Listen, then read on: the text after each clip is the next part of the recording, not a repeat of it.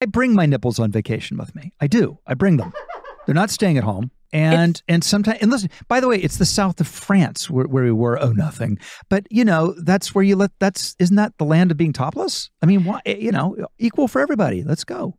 I don't know, because I went to Italy with my 2 daughters and got paparazzi'd in my bathing suit, and I've never felt more vulnerable. I looked like a sheep that had just been wooled in 5-degree weather.